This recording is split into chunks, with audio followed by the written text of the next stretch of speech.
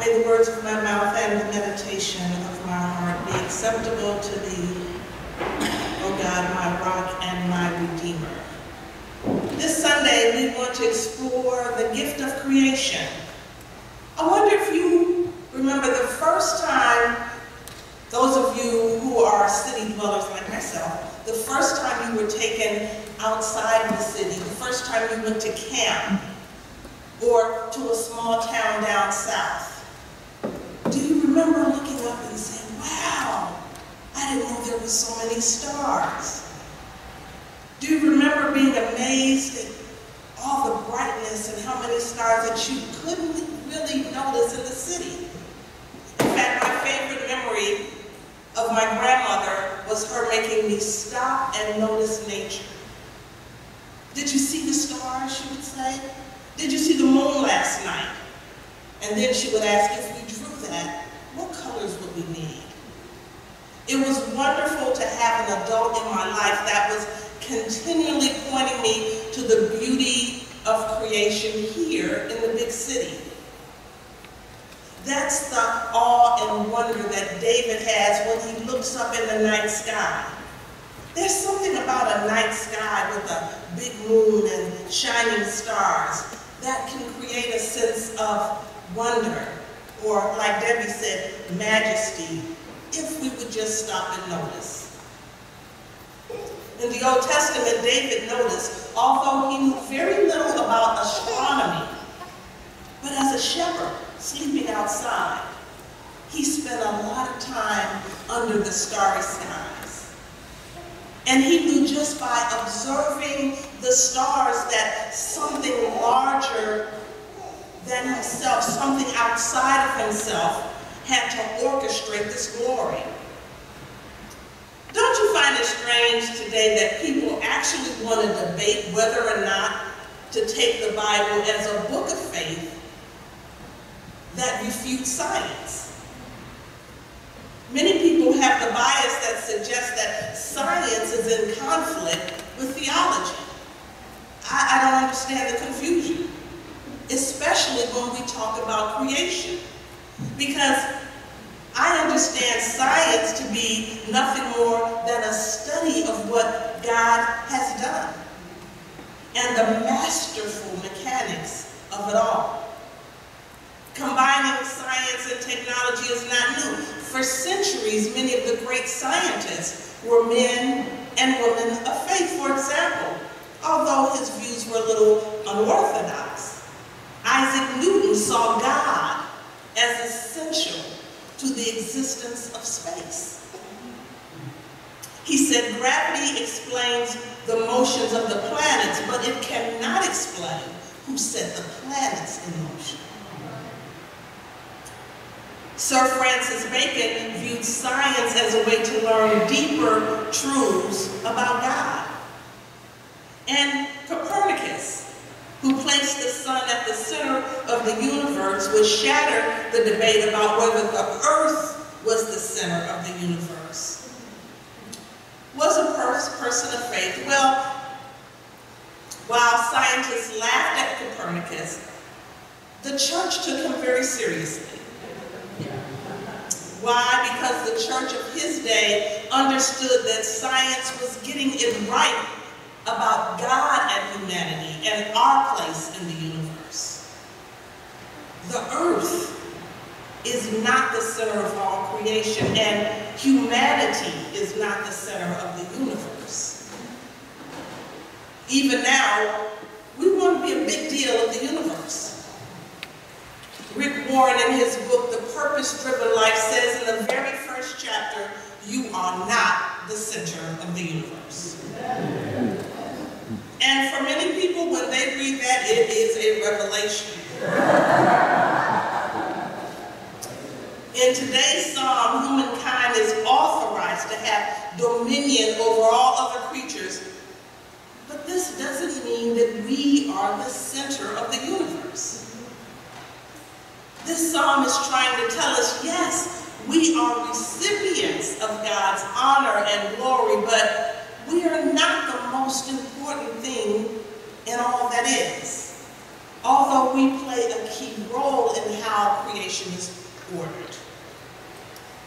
Just think about it. When you look up on a starry night, you are looking at what has been before you, what is here now with you, and what will be here when you're gone. That's exactly the kind of revelation that David was having as a shepherd in the fields. He would be out at night looking at the sky, and without the street lights that we have, he could see all the stars. And he was moved. He was inspired. He writes, when I consider your heavens, the work of your fingers, the moon and the stars which you have set in place, what are people that you are mindful of them? And David, he knew nothing compared to what we know about the universe. He didn't know about galaxies. In fact, they thought in space there was absolutely nothing. And now we know there are whole galaxies. Now we know there are billions of stars, which means that the universe is so much bigger than we could ever imagine. And that means that God who made the universe, or as Bishop Shelby Spong says, the ground of all being, is much bigger than we could ever imagine. But it also means we are smaller than we thought. I mean, we're nothing in this vast universe. When I consider your heavens, the work of your fingers, the moon and the stars which you have set in place, O Lord, what are people that you are mindful of them? Yeah, we're much smaller than we thought. And you know what? We don't like being diminished. We like to be the center of everything.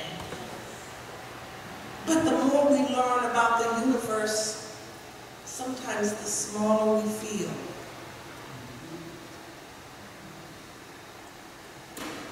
And we feel small, and sometimes we feel like nobodies. And we hate that. I mean, at our job sometimes this feeling of being a nobody can be magnified.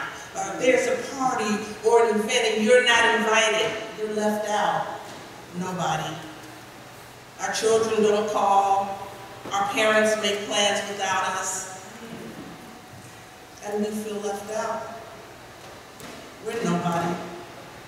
It's the end of the year and our boss piles more and more work on us. I don't do that.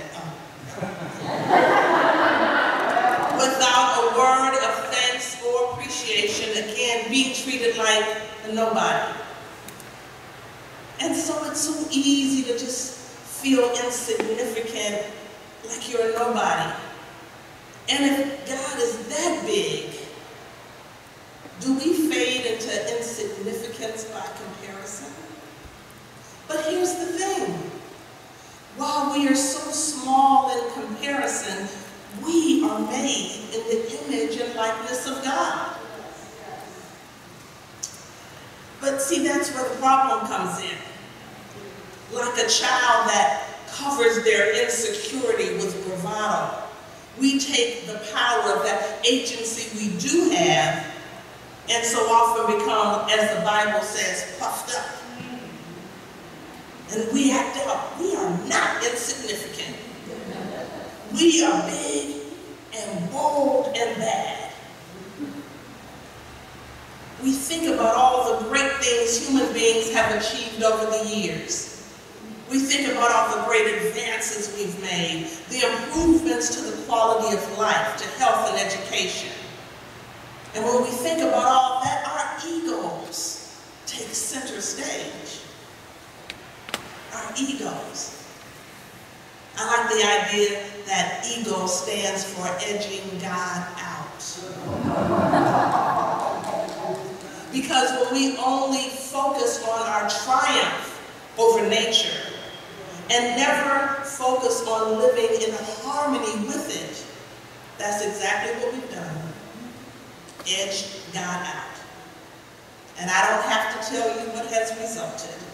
The damage we've done to the environment, the pain and suffering we continue to inflict upon one another, all the ways we misuse power, the way we give in to corruption and to allow injustice to go unpunished.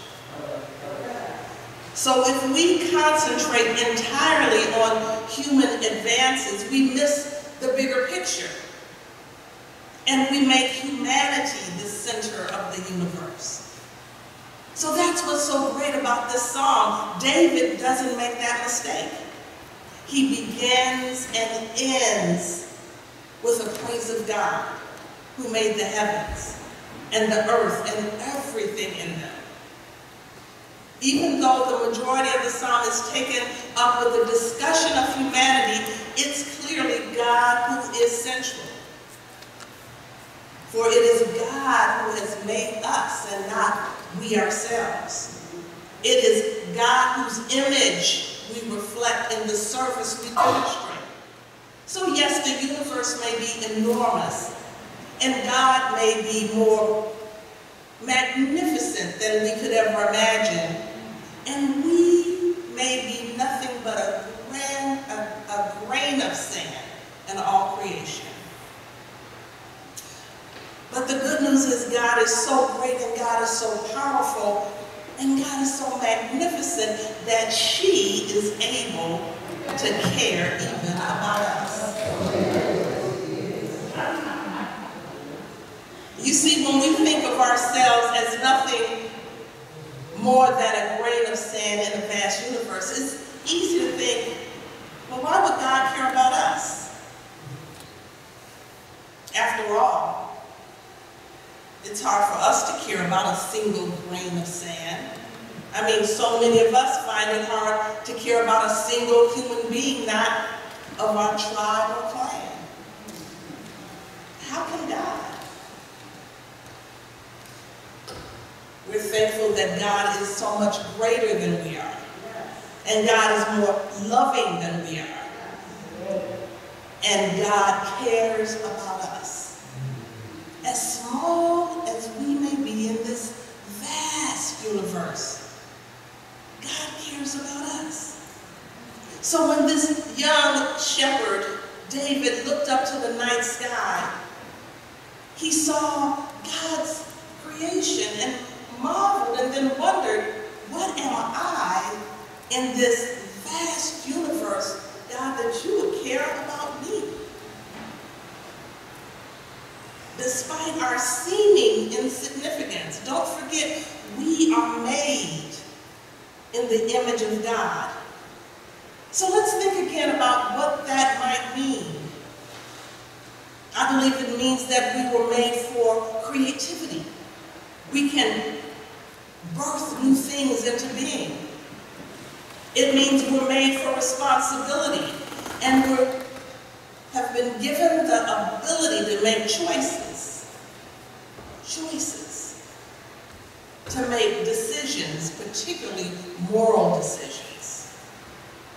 And just as God said, let there be a dome in the midst of the waters, and just as God said, let there be light, and just as God said, let the earth bring forth living creatures, we can say, let there be peace.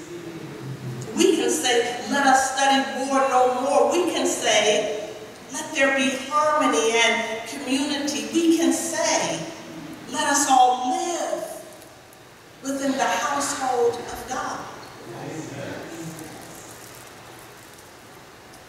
Being made a little lower than God, but crowned with glory, means that we're not omnipresent like God, but we have the capacity to overcome our physical limitations. We explore the earth, we dive into the depths of the sea, we probe space, we build things that make us walk, fly, float, and cruise.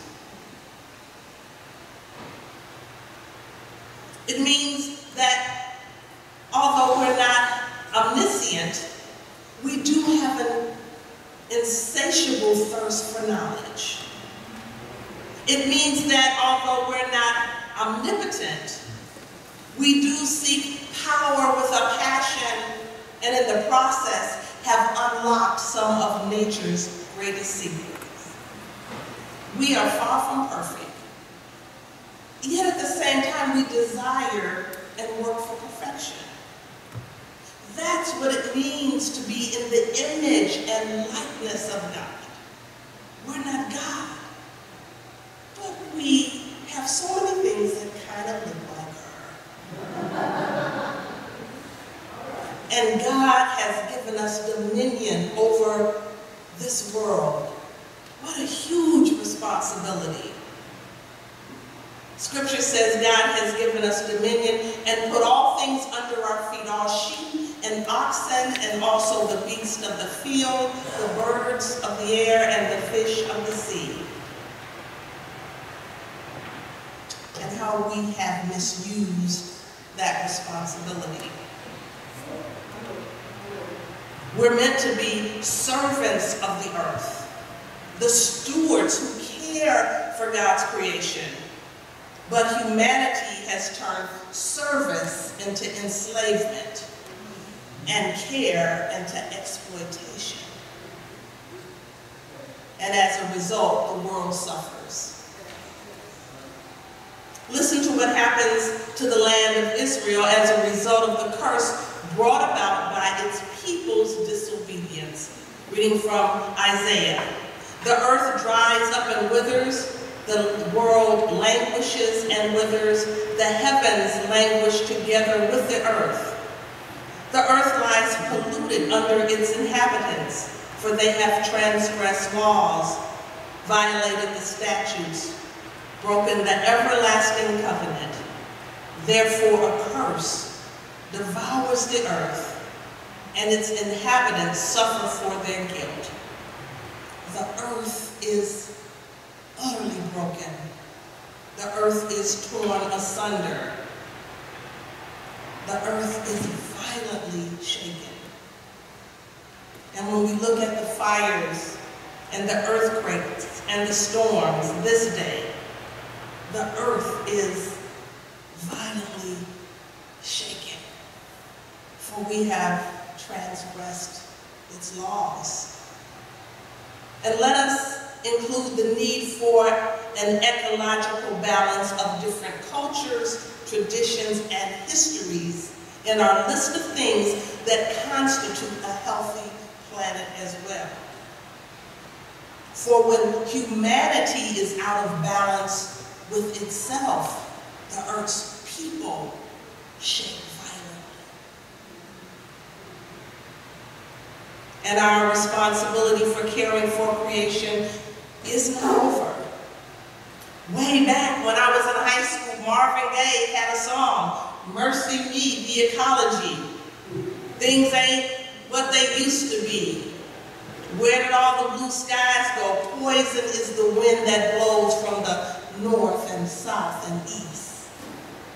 Oh, mercy, mercy me. Things ain't what they used to be, or wasted on the oceans and upon our seas, fish full of mercury. Radiation underground and in the sky, animals and birds who live nearby are dying. Things ain't what they used to be. And what about this overcrowded land? How much more abuse from man can she stand? So beloved, as followers of Christ, as followers of one who led a spiritual movement who, with the lived sensibility of a fisherman, someone who lived off of the earth.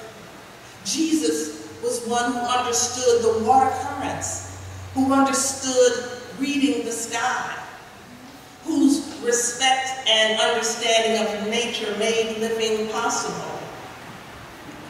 We who follow that Jesus should be leading the fight to improve the ecology and the ecological performance of our government, of our industries, of our local people. God has given us great honor and a charge. She has crowned us with glory and honor, setting us over all the works of her hands. And we have to ask God's forgiveness and patience with us as we endeavor to walk the talk. But I want to give you some good news. The good news is that as part of the United Church of Christ, we stand as faithful witness on behalf of creation. Did you know that UCC ministers coined the phrase environmental racism and played a leading role in giving birth to the environmental justice movement in the 1980s? Did you know that every stand for the environment that has taken place in places like Flint and Standing Rock, the United Church of Christ has been actively involved in standing alongside those communities? So you should be proud that we stand in a tradition, we stand in a denomination that takes the stewardship of the earth so seriously. We should be proud this day, for we belong to a committed group of Christians who believe in a still-speaking God, who believes science compels us to understand the connection between the magnificence of creation and environmental degradation and social injustice. Here, in this church, we believe that we are to be the servants of creation. And that begins with seeing ourselves as holy partners on this human path, as brothers and sisters.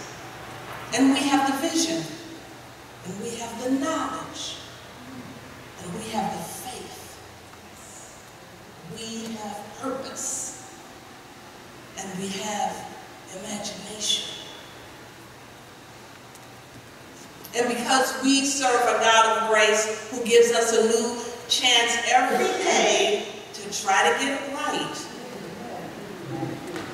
God's will can be done if we have the will to do it and ask God for the strength to get through it. Standing firm, knowing we can love and care for the earth as part of our faith witness. Because, oh Lord, how majestic is your name. So if you were here and without a church home and want to be part of this crazy group of people that believe that our faith can make a difference in this world, come talk to me after church. Amen.